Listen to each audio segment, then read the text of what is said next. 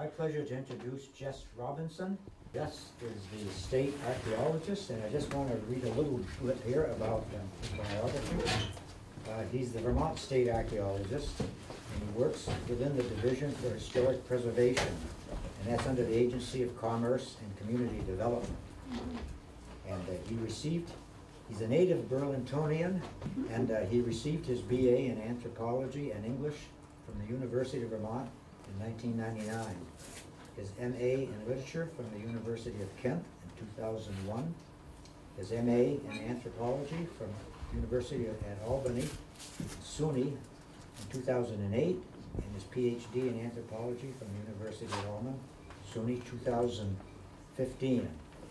During much of that time, Jess is also a research supervisor at the University of Vermont Consulting Archaeology Program. That's probably good. You don't have to get into the other stuff. I just wanted to say just a personal bit. I've known Jess for a couple of years here, and as a frequent visitor to VHS in Barrie. I've been over to his offices, and they have a beautiful display over there. The artwork alone is something to see, but actually it tells the whole story going back some 10,000 years ago of Indian inhabitants in Vermont at times when the glacier is still there. So it's a really interesting place to visit, and I highly recommend it. Thanks a lot, man. Appreciate it. And thanks a lot for coming out. This is Vermont Archaeology Month. It's been going on since 1995, so I guess this is the 23rd year. It's a little bit of a stripped down year this year. We've had some transition between it, but I'm keeping the torch alive by doing various events, and I'm certainly happy to be here with all of you. So I'm going to go through, what is essentially 13,000 years of prehistory. It is only going to touch on a few points, and depending upon the clock, I might skip ahead for a few things. And while this is sort of a lecture format, if something is really bugging you or you don't understand something, feel free to raise a hand or shout out. That's fine. So just really quickly, for those of you who aren't aware, archaeology is the study of the human past through the things that people left behind, their material remains. That can be artifacts, that can be architecture in in some places in the world where it preserves. It can be landscapes that are natural, that meant something to the people that inhabited them in the past, or modified landscapes. And everything in between, things we call features, the remains of fire hearths or storage pits or refuse pits. And all of that is under the purview of archaeology and what we study. And I'll give you some examples of the various things that archaeologists have studied and are currently studying, and how that scope is broadening as science progresses. Just a brief overview. This is done about a year and a half ago, so it's a little out of date now, but as of about January 1st, 2017, there were 6,067 archaeological sites known in Vermont, which is a maximum site density of about 1.8 per square kilometer, which is actually below average for all the states in the U.S., actually quite a bit below average. Only about due to the mountainous terrain? Yeah, and the lack of testing, which I'll get to in a second, because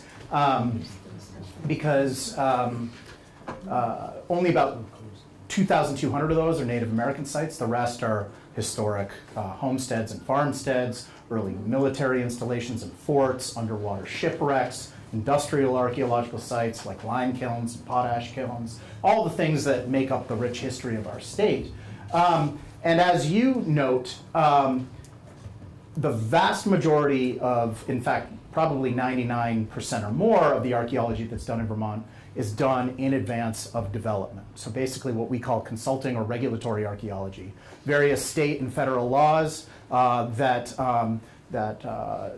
encourage, or in some cases require, archaeological review to be done. And so this map is a sort of heat map, or a heat density map, of where all the archaeological sites have been found to date. And as you can see, the vast majority of the archaeological sites found in Vermont have been found in Chittenden County. Why? Were there more Native Americans or early historic people there? No, it's where all the development happened.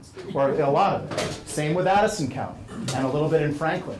These blips are interesting because they're in the Green Mountain National Forest, and they do, as a federal entity, they do a good job of documenting the archaeological resources in their forest lands, the vast majority of which are historic towns, villages that have been subsumed up into the forest after they were abandoned in the late 1800s. So if you've heard of Glastonbury or Old Job or all of these other, not just individual households or farmsteads or hamlets, but entire towns that have gone back into the forest and are now, archaeological sites. This is just an overview. Another view, it's a small screen, so you're not going to be able to see much. But here is Chittenden County. All the red dots are Native American archaeological sites. And this is a little bit misleading because the dots are very large. It's actually not that many archaeological sites. But then here's the I-89 corridor coming up, roughly following the Winooski River. And as you get into the Montpelier area, you can see the archaeological sites really thin out. The blues are historic archaeological sites. So Native American archaeological sites, which are the subject of this talk by and large, are really absent in the interior. Why is that Native Americans weren't there? Absolutely not. It's because there has been little modern development after archaeological review laws and statutes came into place. And so we know that there Native Americans were here, but most of our sites have been documented through collectors or happenstance, finding things along ponds, scouring old archives, the Hemingway, gazetteers, and other town histories. So, with that as a sort of background, I'm just going to sort of go through some high points, and did a pretty good job, 5 minutes or so, so we're on track here. Starting with the earliest Native Americans that entered the region and entered Vermont. They are not now, it is widely believed, the first Native Americans to have inhabited the continent, which this is a subject, if you are at all interested in archaeology, and the popular press is constantly being written about how old were the first Native American, the purported pre-Clovis people. And I, like many of my colleagues, now believe that there were Native Americans earlier than the Paleo-Indians, which for a long time were thought to be the oldest now. But it's not relevant for Vermont because up until, as we'll see in a second, about 13,500 years ago, we were totally covered in glacial ice. So people couldn't live here. People weren't living on top of ice. And about 13,300 years ago, this is what Vermont looked like, more or less, at least the large lake features. The meltwater, as the glaciers were receding, obviously formed water. That water was filling all of the big valley basins, and in this case, the Champlain Valley, what is now the Champlain Valley, all the way down into the Hudson Lowlands, and was all stopped up by a huge dam down at Long Island at the Narrows. At about 13,300 years ago, this little bit of ice here gave way, and a couple hundred feet of glacial Lake Iroquois ran in and caused a catastrophic flood, which blew out this dam and sent fresh water out into the Atlantic. About 100 years later, it filled up again as further meltwater came from the glaciers. But this time, there was a catastrophic flood that eventually went out the Gulf of St. Lawrence, out what is now the St. Lawrence River. This is Glacial Lake Hitchcock, another massive glacial lake that formed in the Connecticut River Valley and is thought to have drained about 12,800 years ago. Could you put a finger on where Montpelier is, or Cowlitz, or East Montpelier? Right about, well, geez, this is tough. So we weren't right about there. Okay. Thank you. And again, I'm not depicting all the glacial lakes. There's actually a glacial lake called Glacial Lake Winooski that actually came up into these interior regions. It's not very well studied. Stephen Wright at UVM has written a little bit about it as well. So basically, all this meltwater had to go somewhere, and it was impounded by all this stuff that the glaciers had left behind. So it formed all these glacial lakes everywhere, but they were unstable. So as soon as one of these, gravel dams would burst, they would drain, they would hit another water body. It was a very dynamic time period. And as far as we know, Native Americans did not live in this region at this point. But as that last major flood went out to the Gulf of St. Lawrence, the glacial ice had depressed the weight of the land in Vermont so much that it was below sea level. So seawater ran in, including into the Champlain Valley. Here's a close-up of it here. And for about 3,000 years ago, from about 13,000 to about 10,000 years ago, the Champlain Valley was an arm of the Atlantic Ocean that we call the Champlain Sea. And this was not a sterile water body like some of those glacial lakes were. They had nothing in them. They were ice-cold water, fed from the melting glaciers, didn't have a lot of fish, or if any, that's debated. But when it became an arm of the Atlantic Ocean, it was a very thriving cold water body. So here, some of you might have heard of the Charlotte whale, which is at the Perkins Museum at UVM. That was found in 1849. And you know, when I worked at UVM, my office was right next to the Perkins Museum, and I would go in there and say, I know we can radiocarbon date this whale. I know it. And they'd say, the geologists say, no, you can't, because they sunk it in horse glue in 1849 to preserve it. And that introduces a lot of modern carbon, which skews the radiocarbon dates. And I said, well, what if you drill into the teeth? You know, because I don't think that it would have gotten into the teeth. And they're like, I don't know. I leave, and some guy from the New York State Museum says, hey, how about drilling into the teeth? And then they're like, oh, okay. And he got a great date from it, 13,000 years ago, almost exactly. So right at the initiation of the Champlain Sea. But you can see here, you can't see here because it's the small writing, but various other marine mammals have been found in the Champlain Sea. These are the radiocarbon dated ones, and they include harbor seal, bowhead whale, finback whale, walrus, narwhal. So a very, very biotically rich, but cold water environment, much like Labrador or some of the subarctic regions today. There were also fish remains that have been found, including cod, and a lot of mollusk remains.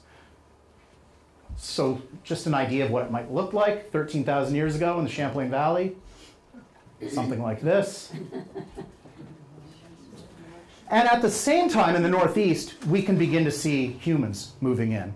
Radiocarbon dates, which are very rare for this early period. Vermont doesn't have very good preservation in its soils, nor does most of the Northeast. Nevertheless, through about 50 years of professional archaeology in the region, we've identified a number of radiocarbon dates that tell us that Native Americans were roughly synchronous moving in. Just parenthetically, you might think passively that being the oldest Native Americans in the region, that might be the most, quote unquote, primitive or simple.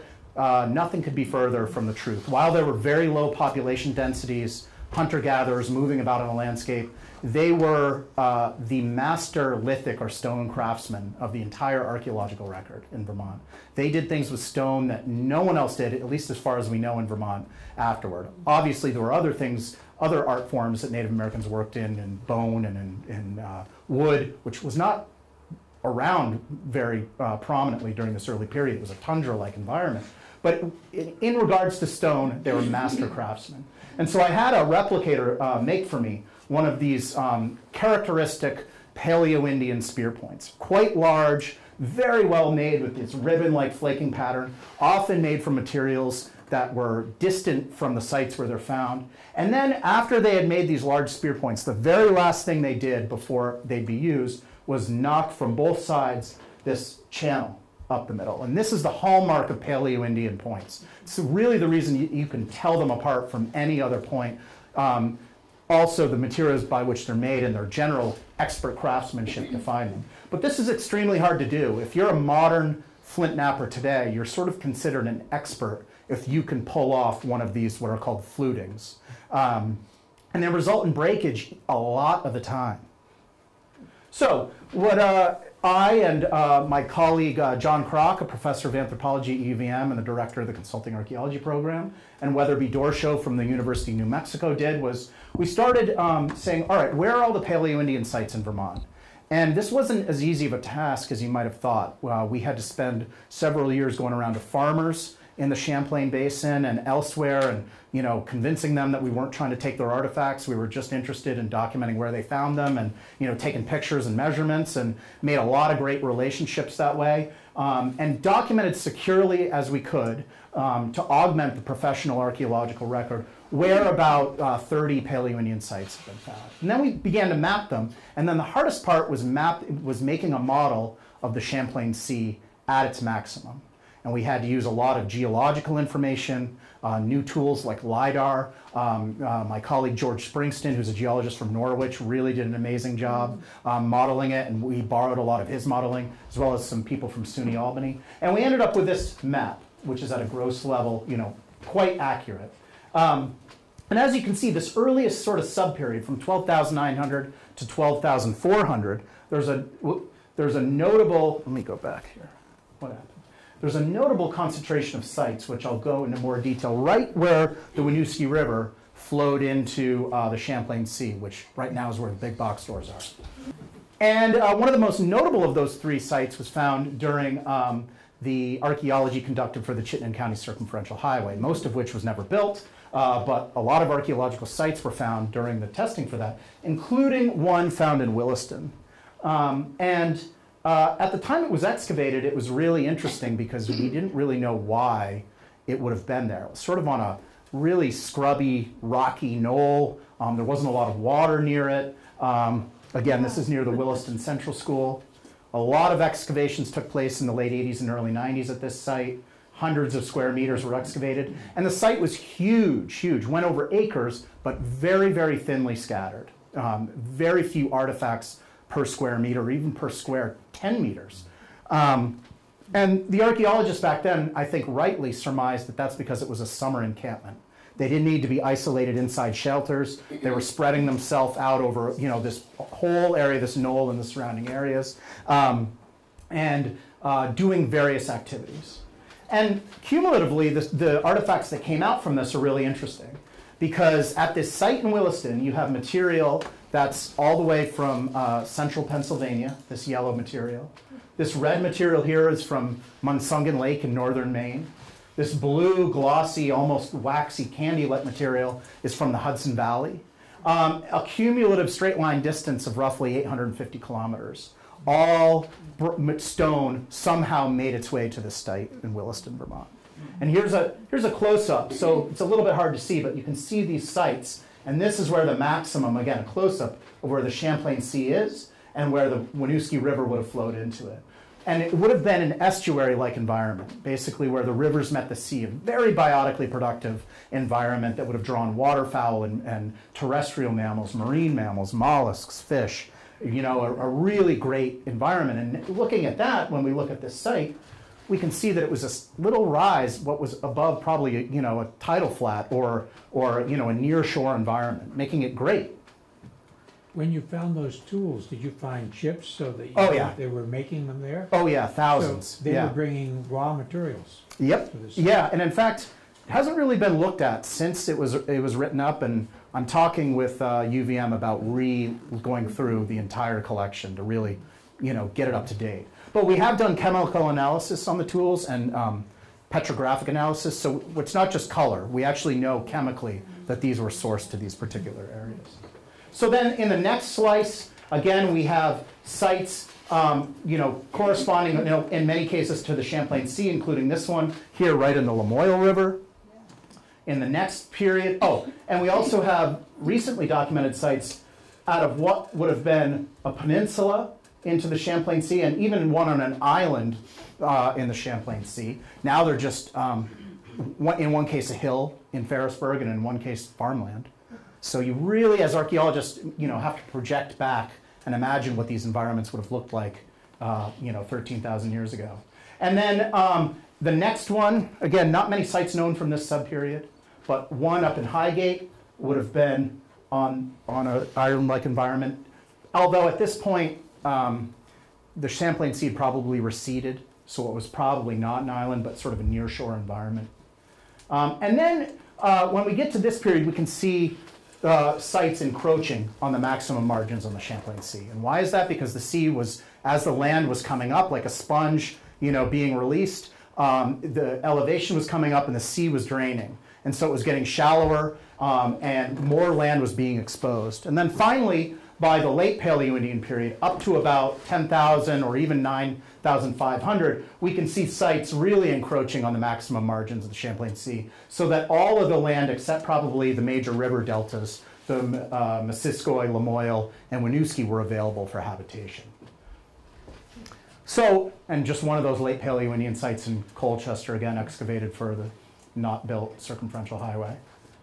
And so what can we say cumulatively about all this? Well, clearly a lot of sites are focused on the Champlain Sea, meaning that the Champlain Sea was an attraction. It's a place they wanted to situate themselves next. And that might not seem, you know, that shocking or revolutionary to you all. We all like to go to the ocean. But there has been a consistent sort of narrative that Paleo-Indians were these terrestrial big game hunters killing buffalo and bison and mastodon and mammoth and caribou, and that they weren't really focused on marine resources. And it's a bias because all of these environments along the Atlantic or along the Pacific, where they would have been along the beaches or along the tidal marshes or along the estuaries, are now under, you know, 100 plus feet of water because the oceans have been rising. But we, you know, the only landlocked New England state now, conversely preserve beaches that were there at the Pleistocene because our land has been rising. So we have this ironic and very opportunistic way to study how Paleo-Indians might have utilized marine environments. Now, all of this is sort of circumstantial. You know, I say at every lecture that I would love to find, you know, the whale skeleton with the spear point in its head at some point and really say, you know, but that hasn't happened yet, and it's not really likely. So we have to do the best we can with archaeological inference. Other features, glacially formed ponds and lakes were extremely important. They were critical sources of fresh water and probably hosted emerging wetland or muskeg environments. And those include Bristol Pond, Moncton Pond, Shelburne Pond, Lake Salem, upper in this region. We're getting close to this region. And then finally, travel corridors. And again, the Lake Salem corresponds to one of those. The Mad River Valley has a Paleo-Indian site known, not very well understood, and then a very well studied site down in at the base of Jackson Gore Mountain in Ludlow, in a very narrow valley, but one that would have afforded easy travel from the southern Champlain Basin all the way over to the Connecticut. So very interesting. So what, again, my colleagues and I said was, well, we don't know a lot about Paleo-Indians, but we know they had these diverse, very, very good sources of raw materials from, again, all the way down in Pennsylvania or Monsungan Lake in northern Maine. So what if we modeled how people got to these sources and back? And so our colleague Weatherby at University of New Mexico, who's an expert in geographic information systems or GIS analysis, really complex mapping tools, we developed this protocol where we said, all right, let's factor in slope. So, you know, assuming that people would rather go along places that are flat or rather than going up and down mountains and hills, that they would choose the easiest path, all things being equal. Probable forest cover, which wasn't a lot at this time, but would have been an impediment. River flow and direction, its speed, and a couple of other factors. And then we said, factor that in for this entire region, and which is, you know, you can imagine billions of possible combinations. And then we let his giant supercomputer down at the University of New Mexico run. And a couple days later, it came out, and we were really shocked. We did a number of analysis, like from here in Williston to here, here in Williston to here.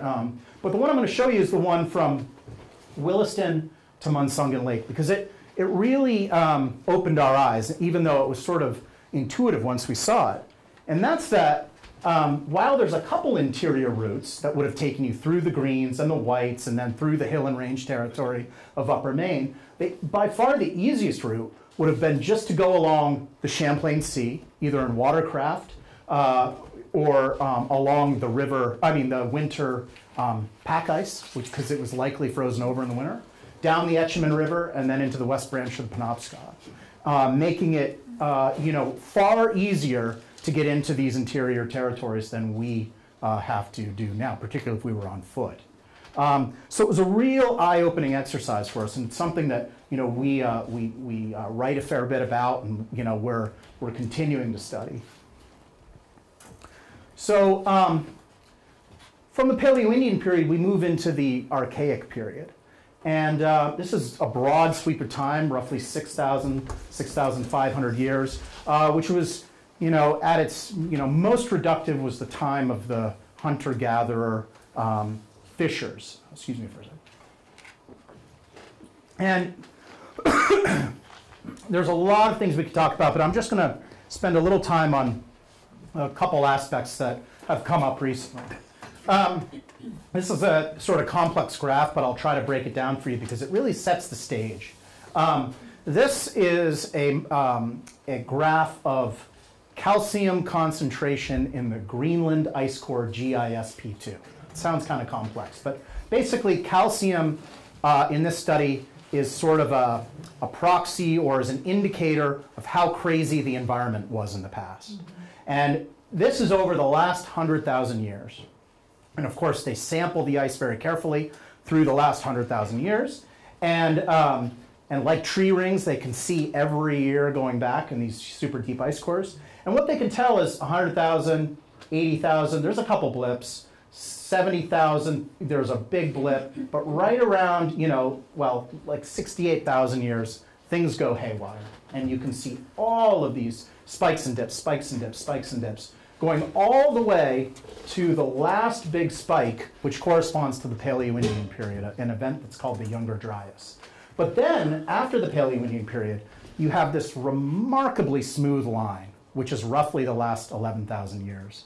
And archaeologists being interested in the long term, how humans adapted and interacted with themselves and with the environment, really look at that and say, it wasn't that it was warmer, or that it was colder, or that it was wetter, or that it was drier. It's the fact that things were predictable, that you could be reasonably sure that if you found migratory caribou in this area one year, they would come the next year, or in the next decade, or the anadromous fish runs would come up the rivers the next year, or the nuts would ripen at roughly the same time in roughly the same areas. And for a lot of the last 60,000 years, even though we were fully modern humans, you could not count on that. So why would you build a village only to have it be flooded or be parched or be, or some other environmental factor a decade from now? You wouldn't invest a lot of time and energy. You'd be moving around the landscape trying to get to where those resources were. So it was this predictability that really set the stage for a lot of the cultural dynamism, the rise of what is called cities, and a big term in archaeology, the rise of complexity. So, Jess, Yeah. before you go on, could you talk a little bit about that calcium stuff? I don't. Yeah, so I don't really understand myself. I just rely on people that are smarter than me. But I think what it is it's a light element, so it floats up in the atmosphere. So if the weather patterns are complex, if the seas are rough, if there's a lot of turbation and turbulence in the environment generally, then more calcium falls onto that ice, which then gets trapped in the ice as it builds up. So it's not from a specific source or? Not that I am aware of. Okay. Although, I've given this talk a lot, so I should probably know. I'm going to get on the Google tonight. And again, it was a remarkably stable time, the last 11,000 years or so. But there were ups and downs. Here's a crazily complex graph. But all you need to know is the black line shows after around 11,000 years ago, you get a rise in temperature, and then there's some spikes. And sometimes we can see in those spikes and dips different things happening, even here in Vermont, corresponding to different things. And if we have time, I'll get to some of those. And again, the environment. Cumulatively, when we study a lot of these things, we can see how things have changed over the last 21,000, in this case, years. Even subtle changes mean different forest compositions changing through time. Again, as we can tick through, I'll show you, again, the rise of mixed woodland moving north, tundra going further north as the glaciers recede, and then finally getting to where we are now. And how do we understand that? Well, one of the ways that geologists and other environmental science study plant change in the past is this really, really laborious process called sediment coring, where you basically just take a big, huge hollow tube, go out to a pond or a wetland or a lake, and then plunge it into the bottom of the sediment, and pull it up, and then cut it in half, and then, like a tree ring, look at all of the sediment that's fallen into the lake or river in any given year. And in a good core, you can see almost every year through time, or packets going up through time. And in several deep cores, you can go back all the way 11,000 years ago. And then, if that seems laborious, then at various stages along the core, they count individual pollen grains and look at them under a microscope to see what species they came from. And from all of that, and they also have to do radiocarbon dating so they can see how far along they're going through time. But from that, you can get these really cool graphs. So like this is birch. So you can see around 11,000 years ago, there's a spike in birch, then there's a dip, then it's pretty much solid. Conversely, pine goes through the roof and then kind of drops down. These have been rarely done in Vermont. This is from Sterling Pond, and this is from Ritterbush Pond. So a couple of the cores that have shown, at least in an area around the pond, the differences in tree species through time by that pollen counting. Why would you have picked those particular ponds? Because they're the only two that have been done. Oh, why would the geologists? Yeah. Because, that's a good question. I think Was there because something they're... that guided them to those? They were kind of easy to get to, and they were high altitude. So there hasn't been a lot of eutrophication, basically meaning inflows from, modern, 19th century clear cutting and a lot of siltation and eutrophication and, pollution and all that stuff. But the problem with high altitude is it gives you a skewed look at what the environment would have looked like. And that's actually a great segue into this slide, because Vermont also has a really interesting altitudinal gradient to our forests. Up until about 1,800 feet, we have mixed forests, the beautiful fall foliage. But right about 1,800 feet, it turns into boreal forest, coniferous forest. And you can see that whenever you look around. And then on the highest peaks, including here at Camel's Hump, there used to be more Mount Camel's Hump, Mount Mansfield, a couple others, preserve the tundra-like environment that was around 13,000, 11,000 years ago. So literally when you're hiking up these mountains, you're sort of forest community speaking going back through time, all the way up into the Pleistocene.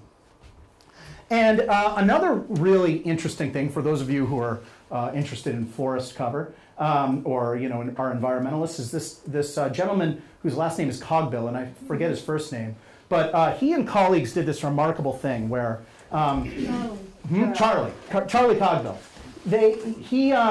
He knew that in founding documents for any particular town in the first lot surveys, before stone walls were built and permanent markers, they would take a tree, a good sturdy old tree in the corner of the lot, in most corners of lots, and say, okay, this is a witness tree. It's this chestnut tree in this corner of the lot. It's this elm in this corner of the lot.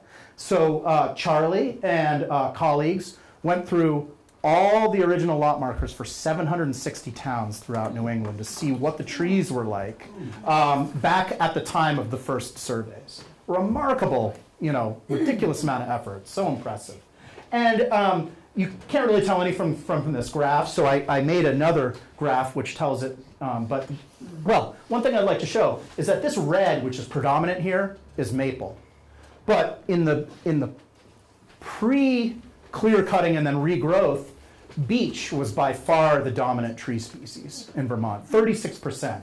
And then maples, and then spruce, hemlock, birches, ashes, and then oak was quite rare, going down to chestnut, almost non-existent, butternut, almost non-existent, and then various things. So what I did a couple of years ago with a colleague, Brett Ostrom, who worked with me for a couple of years on a temporary basis, and I have to give her a ton of credit with this, was I had one of these harebrained ideas where I said, Brett, we have like 40 years of archaeological surveys where we've done all this analysis of botanical remains and food remains.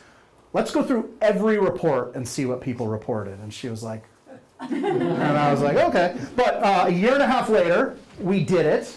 And surprisingly, I thought there would be this wealth of information. But actually, it's not that huge of a corpus of data, which just shows how much more we need to know. A lot of that is due to preservation. And how did we get this data? Well, things like this, which is like a roughly 5,000-year-old, the remains of a fire pit by Native Americans. You can see all the fire-cracked rock here. We would take this dark soil, run it through very fine flotation and mesh, take all the little bits, send it to an expert who can identify them under a microscope.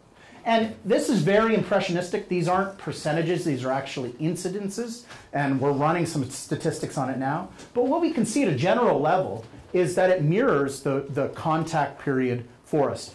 And you can see we have a lot of data up till about 5,000 years ago, and then our data falls off a cliff. Sites become rarer before that point, so that's a factor. But it also appears that preservation, even when we get lucky, in most cases lasts about 5,000 years. And after that, things get very dicey. But when we have data, we can see beech is prominent in every one of the things. And maple, oftentimes there's some blips down here low. But overall, the forest composition roughly mirrors what we see in the contact period for the last 5,000 years. Yeah. Just, are you using pollen again? No. These are actual bits of the wood, firewood, essentially. Oh, okay. What they would have, Like yeah, and because they didn't chop down giant trees and then buck them up because they had stone axes. And if you've ever tried to chop anything down with a stone axe, it is not easy. So until agriculture came, what we surmise is that most of the wood that they gathered was dead wood, which in that case means that the wood probably represents some area around the site. They weren't ranging far away for particular wood species. They were just gathering the firewood that was around their particular encampment. But then when it gets burned, enough of it gets like just stuck. Charred. Yeah, and charring is the thing that preserves it. It wouldn't last 10 years if it wasn't charred. But charring changes the chemical composition enough so that it can preserve, in some cases, up to about 5,000 years old. And then what happens is we send it to these people that actually look under a microscope, and from the porosity and the different pores and channels and things, they can say, yeah, this is burnt maple. But the fragments are sometimes that small. Nut species is another thing I'll just go through quickly. Here's the major species of edible nuts in Vermont: beech nut, hazelnut, butternut, which is a walnut species, hickory nuts, acorns. And we looked at all of the incidences of nut remains that have been found. Again, not a whole lot.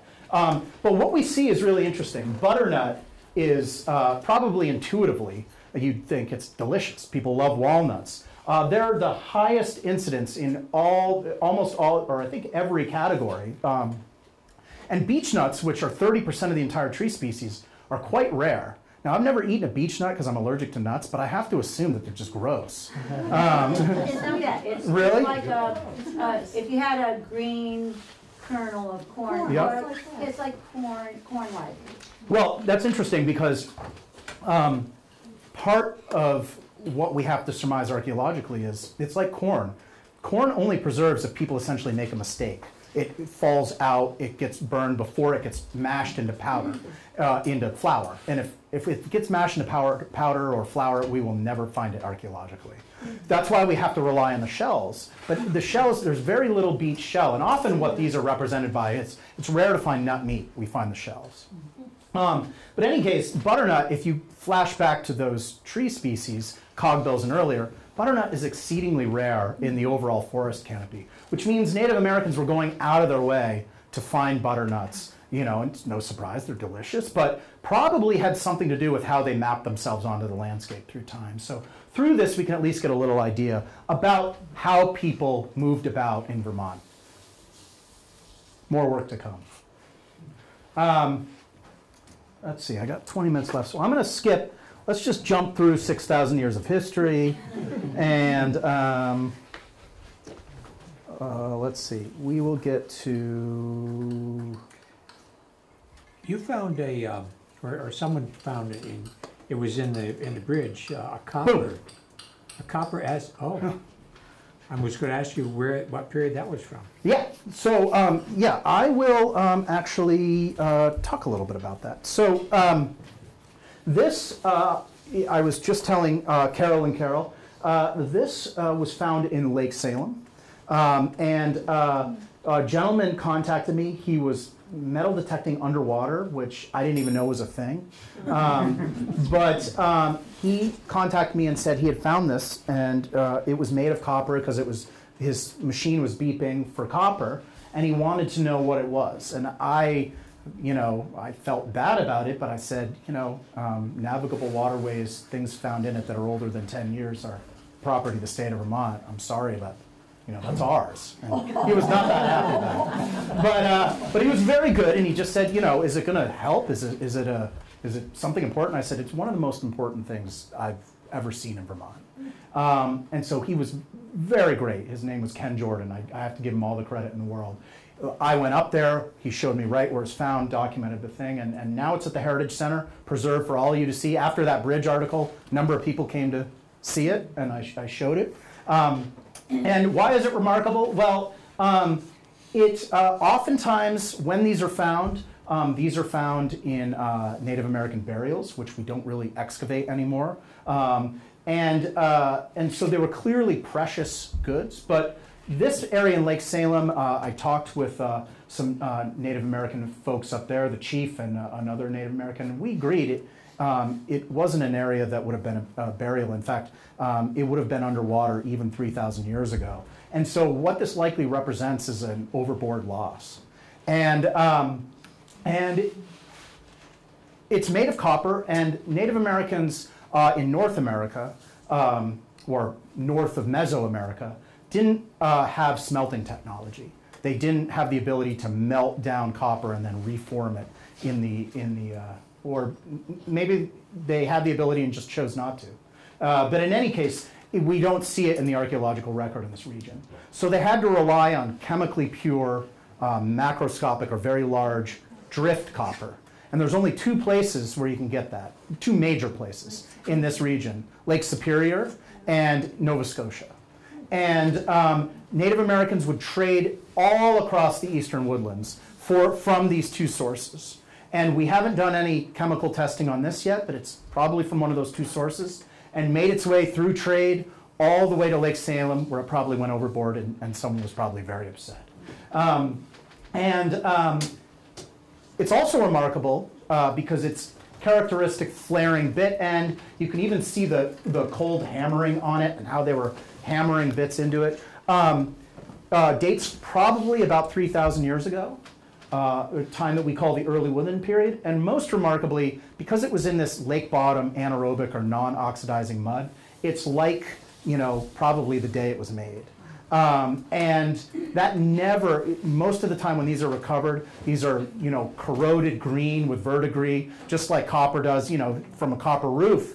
You can see that 10 or 15 years, imagine 3,000 years. There's usually barely anything left. So this is a really, really remarkable artifact. Tells a great story about trade and exchange. I'm actually looking into, I've got it carefully packaged and preserved, but I'm looking into actually putting it in nitrogen so it won't, oxidize more. Can you tell a little bit about its use? We don't really know what they were used for. We've got to imagine that these were more precious items. They were probably preserved. We know that they weren't ceremonial or religious in every case.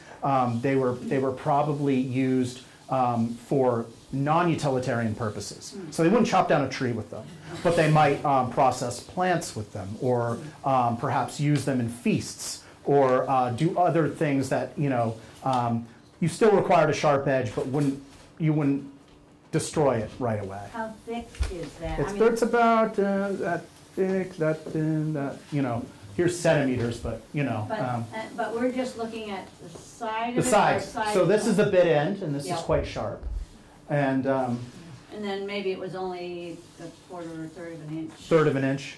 Yep. Okay, so thin. Thin. Yep. Yeah. Yep. But sturdy. I mean, it's when you pick it up, it's heavy. you know, so. When you say these are rare, like they found a dozen of them or 100 of them, or In Vermont? in New England maybe? Oh, New England, I would say 100 of them maybe. Maybe less, probably less.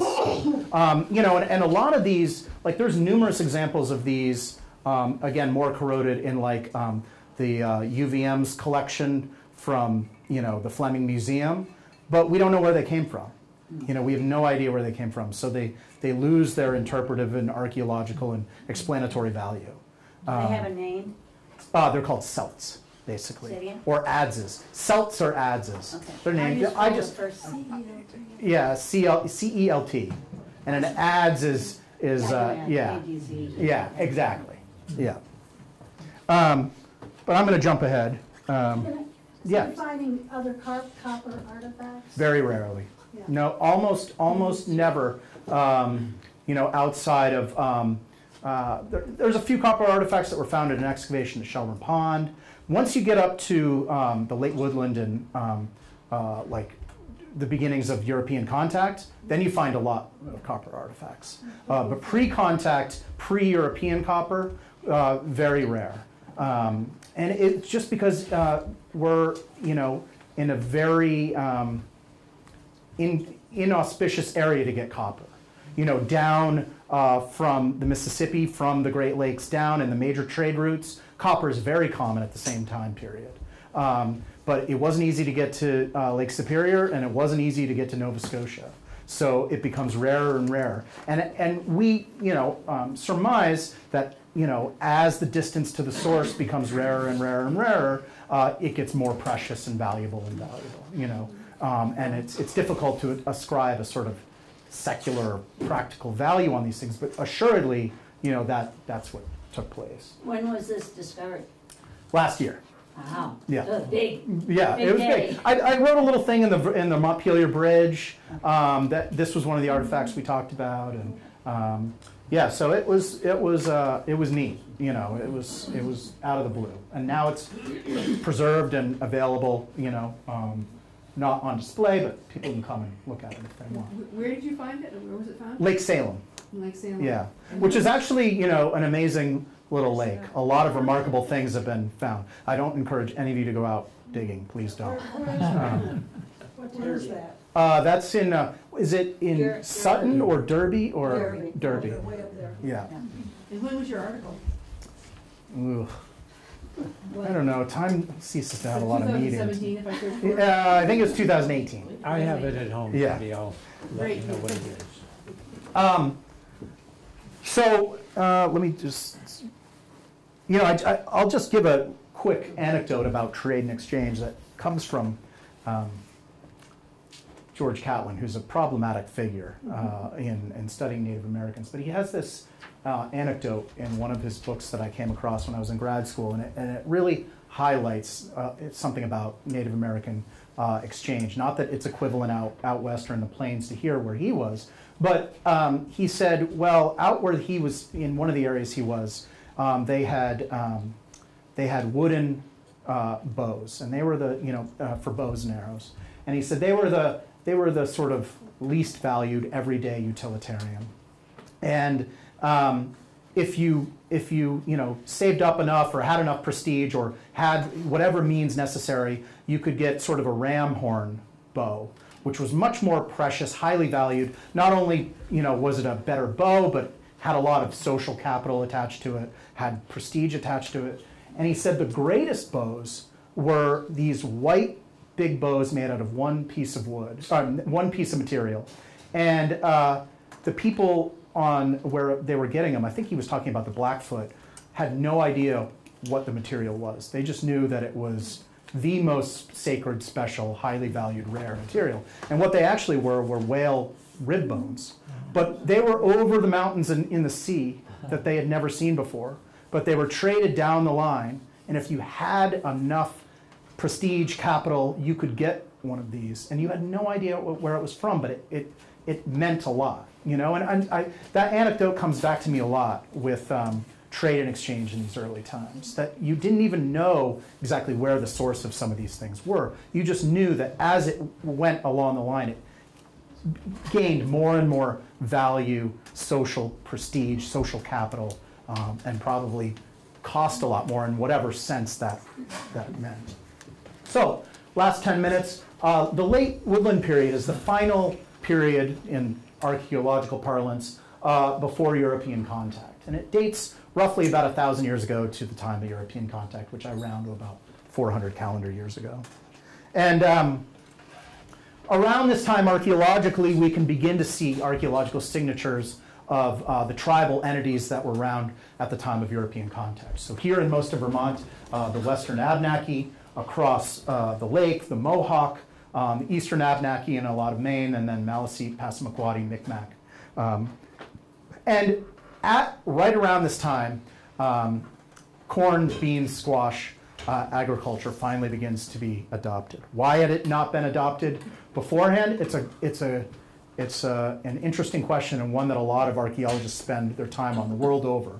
Because, you know, you might have this idea, maybe some of you are farmers, that farming is great, it quote unquote civilized people, it brought people together. But actually, farming when it's adopted in any given area is horrible for people. You know, people have studied hunter-gatherers around the world, and yes, occasionally there would be periodic times of malnutrition and stress if something they were going after didn't appear, or if there's drought or something like that. But most of the time, being a hunter-gatherer was great. You work an hour or two a day in terms of work, going out, getting food, processing, whatever. The rest of the time, you had to yourself. It was fantastic. And your nutrition was great, no cavities, you know, you had a well-rounded nutrition, particularly in this part of the world where you're not relying upon one species or a few key species. And then, archaeologically, in every area where corn, bean, squash is adopted in eastern woodland, for the vast majority of people, nutrition plummets, cavities and abscesses in the mouth, and all sorts of nutritional stress emerge. People are working harder because now you've got to tend to your crops and plant them and keep the animals off. And all of a sudden you're working, you know, you're a 40-hour or more a week, and your nutrition is going down. So why do people do it? And it's an interesting question archaeologically, because not just here in North America, but across the world, you see it happen almost everywhere. And again, about 1000 AD, it happened up here in Vermont. We don't know if every group in Vermont adopted agriculture, but we can see signatures of it in almost all the major river valleys. One of the most prominent areas is the Intervale area in Burlington, which had a light presence before the woodland period, and it's difficult to study because it's so far down in the flood layers. You have to go, 12 feet down to find some of these things. But as corn, bean, squash gets adopted, the intensity of occupation down in the Intervale really skyrockets. A ton of archaeological sites down there. And again, in this survey of all of the plant remains that we found, obviously we can see around 1000 AD, corn, beans, squash really emerge. But interestingly, a few plants which don't require a lot of effort to grow, that archaeologists call the Eastern Agricultural Complex, which they include marsh elder, maygrass, sumpweed, amaranth. They began to be grown about 3,500 years ago in the Ohio Valley, and we can see that about 2,500 years ago, up in Swanton, we have sunflower seeds documented. So people were growing, they weren't growing this intensive plants, but they probably had garden plots early on. Here's what 900-year-old corn looks like when it's found. Looks like corn, just, if you left it on the burner a little too long. And then up above the falls in Burlington, a really interesting site that was excavated a number of years ago for an expansion of the National Guard base. It was found to be vulnerable to attack, so they had to put everything behind a fence. And neat little, not little, quite huge for Vermont standards, agricultural village was found. Roughly 200 meters was excavated, which is a big excavation in Vermont terms. Roughly concentrated where the road was going to go. Everything else was preserved. We worked to preserve everything else. So two kind of loci. I'll skip through some of these. but a lot of corn was found here. This is a great, this was a great image, and it's difficult to see, but this black sort of mat that goes through it, and then these dark areas, these are all the remains of storage pits and fire pits. And then this black mat on top of it is where people lived so intensely, dropping their food and doing whatever, that it organically enriched the soil, like potting soil. So you can see it roughly translates to the inside of a shelter. They're probably living in there over the winter, and through that course of that tromping down the ground, they just organically enrich the soil. And then right above that, here's the road fill for National Guard Road, and so you can see the beer bottle sticking out. So we got very lucky that it preserved just that layer before it got stripped off for the road. And so we mapped, and like a lot of archaeology that's done in Vermont, we can't pick and choose where we want to excavate. It's done because the areas are going to be destroyed or impacted. So we have this sort of slanty line, but we think that the house went something like this. Probably a longhouse.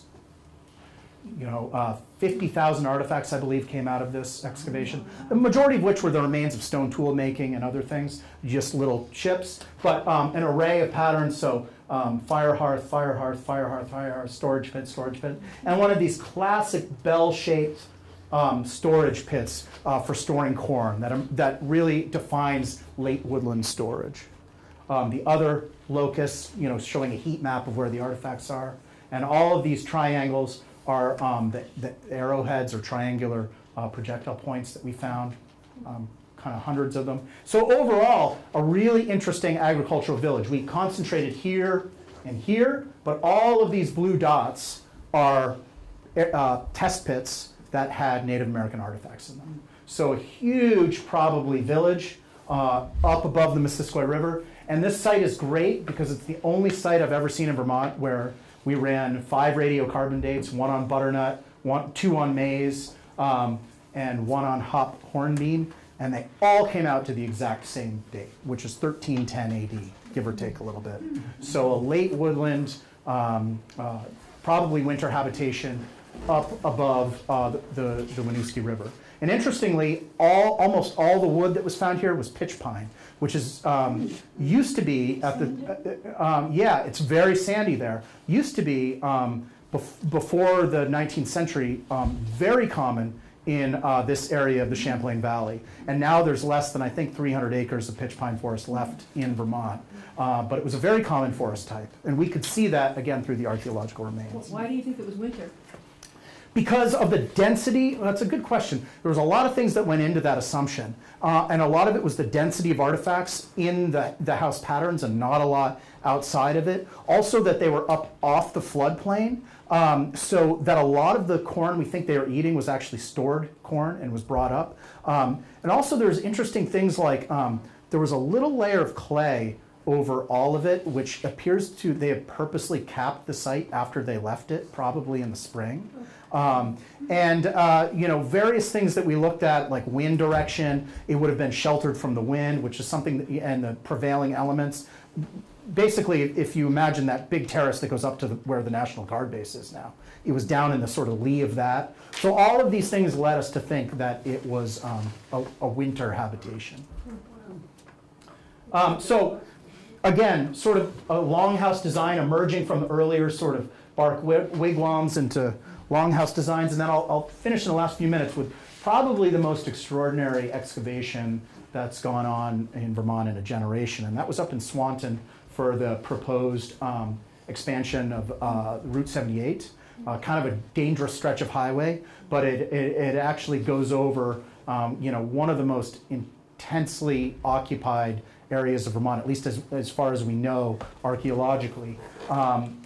The area of the Missisquoi Abnaki now, obviously, still considered their homeland, heartland, and just absolutely remarkable. And why is it remarkable? Well, for a number of factors, but one of them is that floodplains preserve archaeological material like no other environment in Vermont. Because what happens is, say 7,000 years ago, which is the earliest evidence here, people come, they live on a surface, they do what they do, they leave eventually, then there's a flood.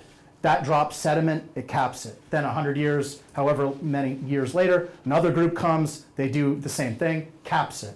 So through time, which I'll show you in a minute, you get this layer cake or chapter book that goes all the way up. And with these, every lens going down is a discrete occupation. Now, what I want to show you here is the green, which is late woodland. And what we can see from changes in the artifacts is that by the late woodland, or about 1,000 years ago, Native Americans were really pushing out into the delta, where they had sort of kept into the more stable landforms further back towards what is now downtown Swanton.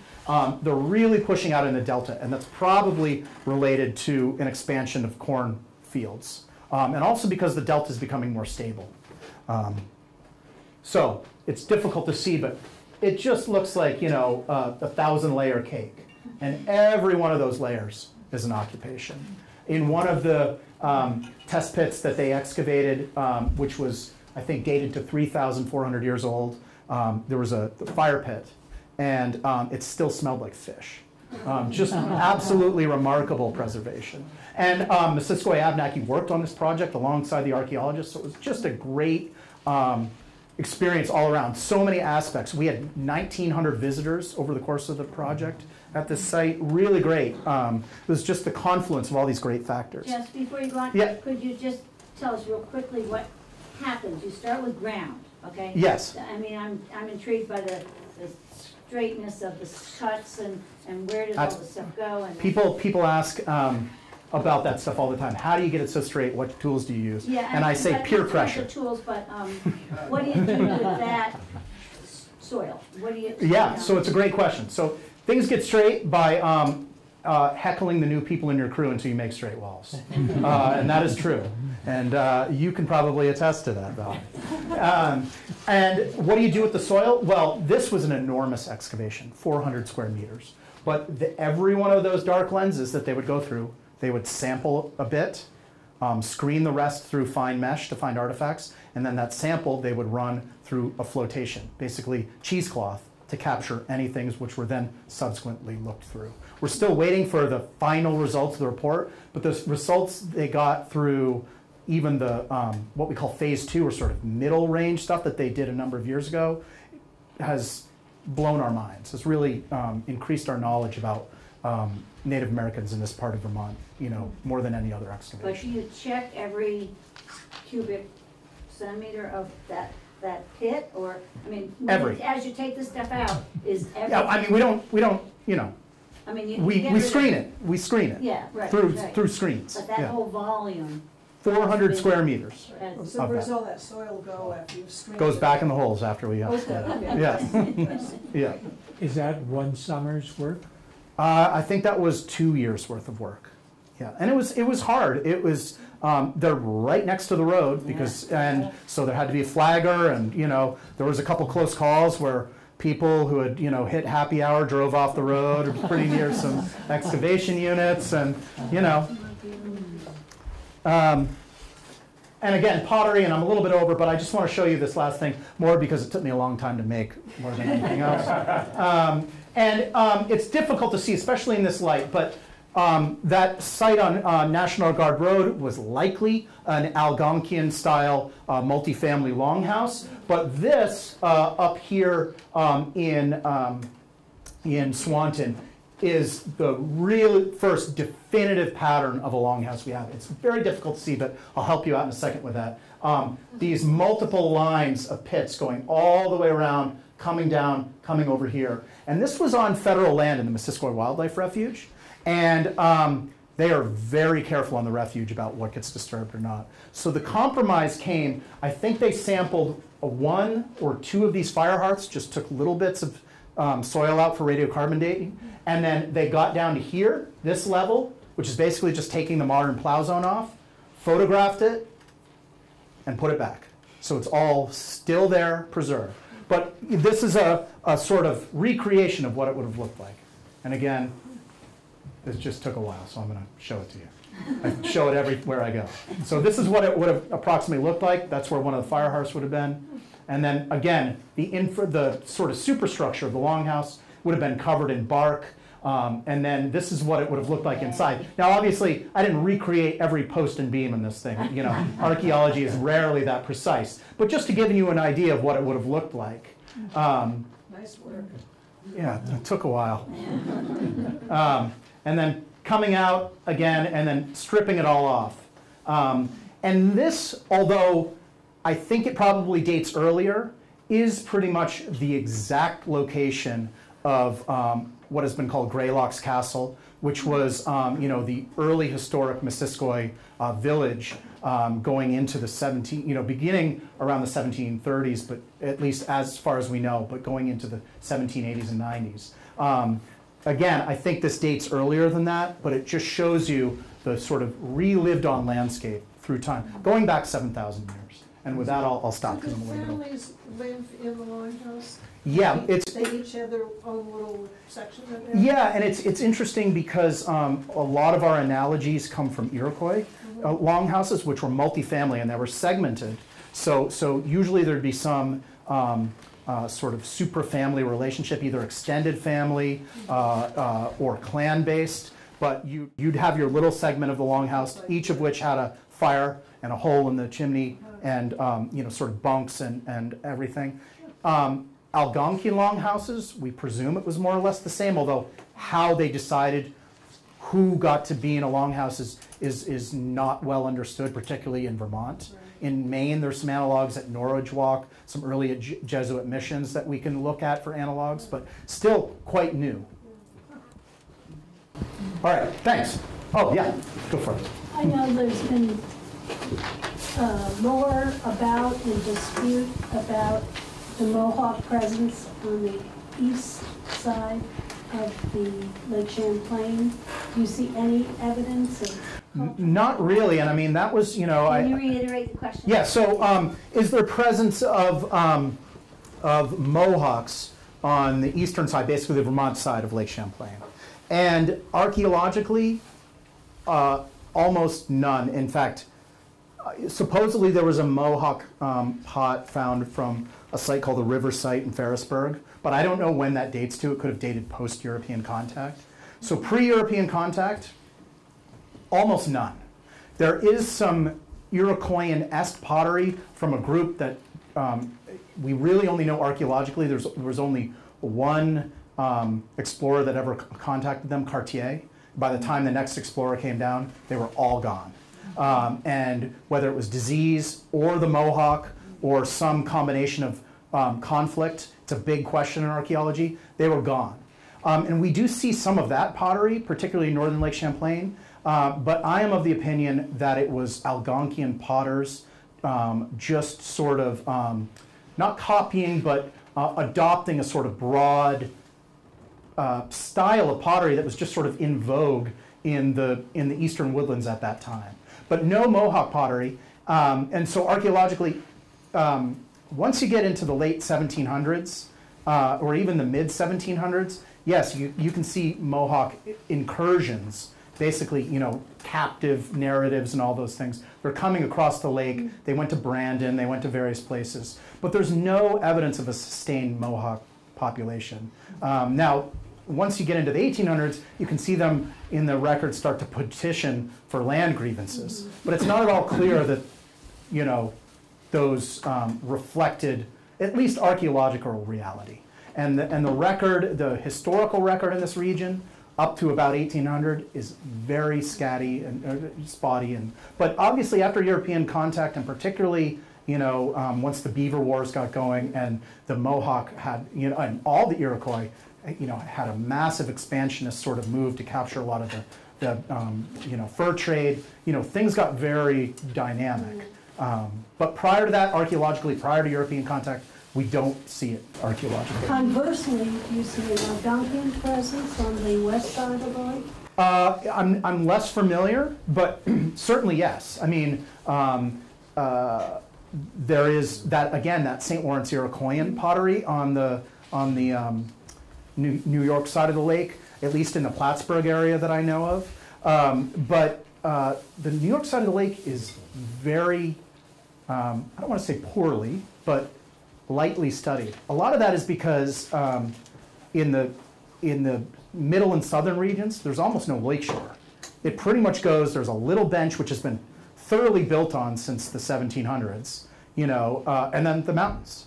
And it's not like our vast Champlain Valley on this side. So a lot of the areas that were available for study once upon a time, or where Native Americans lived and would have been available once upon a time, are now built over. And then once you get to the northern part of Lake Champlain, this sort of Chazy area, it's just almost terra incognita. Nothing's been studied. We know very little. And that's probably where, the Mohawk area was probably the most intense. But we know very little about it. But certainly Algonquian presence on the New York side of the lake is quite clear up through what I would term the late woodland period. Getting down to those time slices of like 1400, 1500, I'm not that familiar on that side of the state. The Mohawk, Yeah, go ahead, Carol. the Mohawk migration story, that they came from way off in the southwest, and when they got to the Long Lake, there was another people already here, and that's why they stopped on the west side of the lake. The Yeah. ones already here were the evident. And there's some, not to go on, but this was called the Lake Between. It was a pretty firm boundary, and it was recognized as such, at least, like I said, until the Mohawk became very expansionist. And there's some interesting things about the creation myth of Otsiozo or Rock Dunder in Lake Champlain, and that's an Algonquian myth. And then you can see that the Mohawks sort of call it Rotzio, which is sort of like a mischaracterized version of Otsiozo, like they're adopting it later on. I mean, that's my own interpretation. I'm not a linguist, but all of these things you sort of attest to the Algonquian presence on the eastern side of Lake Champlain, up to and including early contact, again, until this expansionist thing. Yeah. I watch way too much National Geographic television. That's all right. The technology fascinates me with the LiDAR and all that. It seems like the state is reactive. Something's going to happen here, so we better go in and check it out. Do you ever see the day when you could say, we've never explored there, let's fly a plane over it? Oh, well, flying plane, yeah. I mean, LiDAR, I have to give all the credit in the world to A, the legislature, and B, to my colleagues at the Vermont Center for Geographic Information. We're in the lead, one of the leaders nationally in getting full state LiDAR coverage. And we will be there in about a year. In fact, you can look in most areas of the state right now, and I forget which counties, I think it's Windsor and probably Essex County. Maybe Essex is done, but almost the entire area is flown with sub-foot LiDAR. And so it's mind-blowing for archaeologists. In most cases, Native Americans left a kind of light footprint. But you can see a few things, which I don't want to really elaborate on. Because most of them, I think, are burial sites. But historically, I mean, stone walls and foundations, and I mean, you can see furrows in farm fields, and it's mind-blowing. It's absolutely game-changing. And for my colleagues that work in other parts of the world where there's temples, and I mean, it sees through the forest canopy. So. I have a lot of colleagues, and in fact, I've done some work in the Brazilian Amazon, and every time they fly LiDAR over there, it just is mind-blowing. I mean, has anything shown up that you're saying to yourself, oh, I can't wait to go check that out? Well, I have to, iterate, and perhaps this is my first time saying this, that I'm a preservationist, and so if it can be preserved, I want it to be preserved. Certainly I'm also an archaeologist, so I'm interested in the stories that artifacts and archaeological sites tell, but there's a lot of them that have been excavated. And so, there's no shortage of narratives that are in those boxes for us to look at. And so we concentrate on the areas that are going to be destroyed. Now, having said that, you saw that map with the eastern part of the state, where especially areas west of the Connecticut, it's like there's nothing known. And so, we at the state do think long-term that some sort of survey in the eastern part of the state to understand what's going on there archaeologically is important. But, we spend a lot of time, trying to get it, keep up with the next thing and the next thing. And so, we work with a lot of people. I always encourage interested graduate students, people that care about the Abnaki, anyone who has an interest to come to and look at these materials and to check them out, to learn from them, hopefully to get graduate papers or other scholarly papers, or even just like the Intervale. We work a lot with the Intervale to just understand better the deep history of the farming there, because it's such an important farming hub there. Things like that.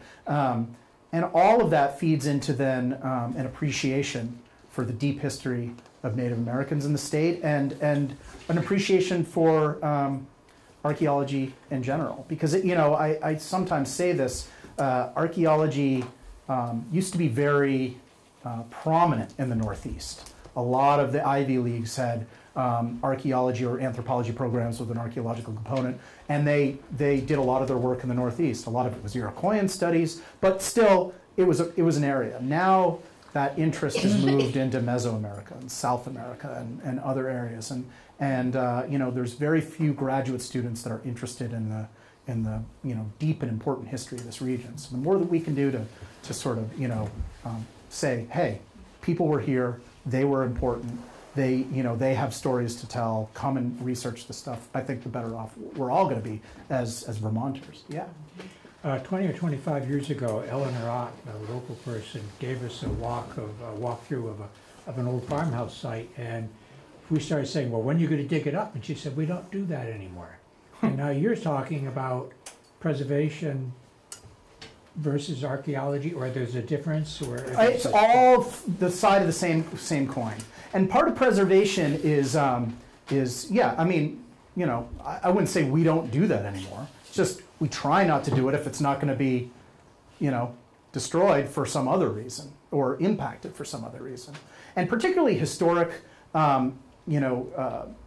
archaeological sites, a lot of it can be done non-destructively. Mapping the outlines of the foundation. Where is the chimney? How are the walls arrayed and the compound arrayed? A lot of that can tell you really interesting stuff about the time period, the ethnicity of the people that did that, how they were learning to make a lot of things they were bringing over and have a lot of details. The artifacts certainly fill in that historic story, but you have to have a really good, what we call research design, to understand what you're doing before you're going to put a lot of holes in the ground.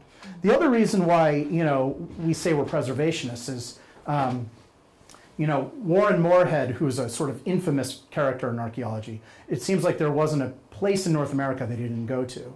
And he would write like, oh, if only I had gotten to this super important site, I could have used my skill and expertise and had it not been excavated so poorly. And now we look at him and we think he was, a butcher. He did horrible things to archaeological sites. And so we try as archaeologists to not have that hubris, because we know in 50, 100 years, you're going to be able to wave some sort of electronic wand over the ground and know exactly what's in it without ever disturbing it at all. And so the more that we can keep in the ground and preserve for that time and that place, the better off we're going to be. And yeah, people get that itch, they want to go look, but as a state archaeologist, if a graduate student or someone comes to me and says, I have this research design, we'll have to vet that very carefully. What is the value of going to survey it now versus using an existing collection? What can you bring to the table when it would otherwise be preserved for some future date? And it's not to say I wouldn't say yes or grab stakeholders and ask their opinions, but it's just to say we don't just say, yeah, go for it. We're sort of at the time where we have to be judicious about that. Now, it's a no-brainer. If it's going to be destroyed, you go excavate it, or at least a sample of it, and you work with the stakeholders to come to a good resolution. But in other cases, it's a lot of the toss-up. I go to conferences every year, and my steam comes out of my ears about what people are doing with new technologies and techniques, and a lot of it is non-destructive, or minimally destructive, So it's amazing. Yeah. Can you speak a little bit about what you do or don't know about Native presence here through archaeology? In Vermont? No, this Washington County. Oh, Washington County. Yeah, like I said, it's no doubt Native Americans were here throughout time, throughout prehistory, and through contact. In fact, there's some interesting ethnohistoric accounts of like historian Jill Mudgett gave me a very interesting little piece about early 1800s, like basketry fair in Barrie and things like that. So they were here through time. And relative densities of people here versus in the Champlain Valley or on the Connecticut River, it's difficult to say, A, because we don't have a lot of data, and I often say this when I teach classes, trying demography or the study of populations in the ancient past is the most thankless task an archaeologist can do, because you can run all the statistics in the world, and as soon as you publish your paper, you put your findings out, there's a million ways to chop it to bits. It's just difficult to find out population densities or groups of people in the past, particularly in areas like here. But were they here? Were there people throughout time? Absolutely. All right, thanks, folks.